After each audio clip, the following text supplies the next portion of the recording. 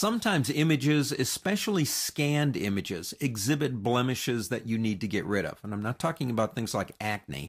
I'm talking about blemishes on the photograph itself. It could even be a digital image that maybe had something wrong with it when the photograph was taken. Not information that's part of the image you want to get rid of, but something that shouldn't be there in the first place. Let's do this. Go to Bridge, File, Browse in Bridge. Open up this old image right here called Blemishes. You can see a bunch of people standing on a porch, old photograph, but look at all the blemishes, all this stuff. Now let me show you 3 ways that we can get rid of these. One would be with the tried and true clone tool. It'll work. That's the one we started with. It's been there forever. It will still work. We could do maybe, something like this. Let's make one of those areas a little bit bigger so we can see this. Like stuff like that. Don't want that there anymore. We're going to pick up the clone tool, get a nice small brush. Again, I'm using those nice bracket keys. Don't want a really big brush here. Create a new layer. You got to do that. And make sure up here you have at least current and below selected, because we're working with the layer directly below this one. That's not on. It won't work. Come over to about here. Hold down the Alt key and click. That sets your point. Now move over. You've got to stay in that same place because we got light and dark areas. And if we get over that area, and I suppose we could do that. But it's also picking up, that's kind of hard to see.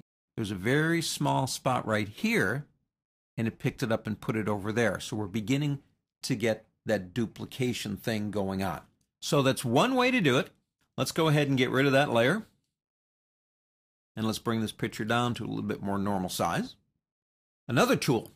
Go up to this tool right here that looks like a Band-Aid. Now you have 4 tools. We've got the red eye tool. The next 2 we're going to look at in this lesson are the spot and the healing brush tool. Let's start with the healing brush tool. And the reason I want to is because that one has been in the program forever.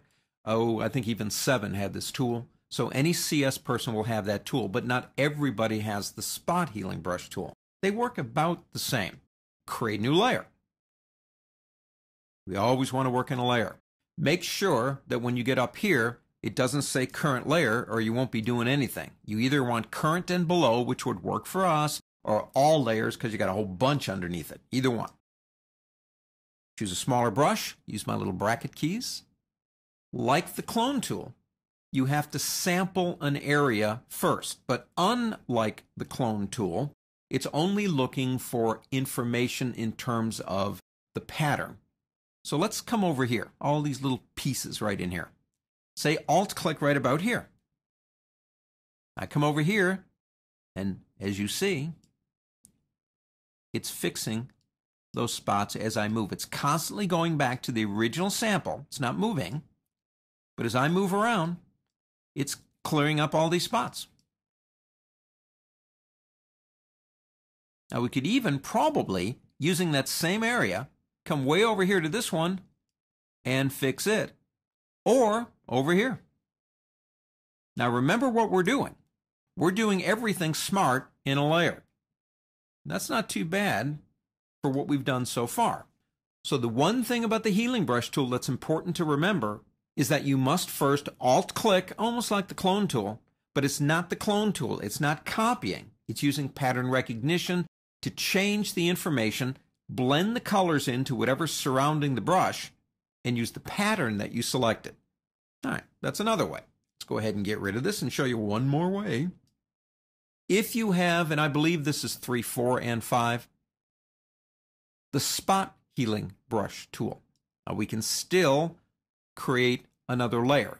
One difference is it doesn't have that button. It just says sample all layers up here. So you want to make sure that that's selected if you are doing this in a separate layer, and I strongly recommend it.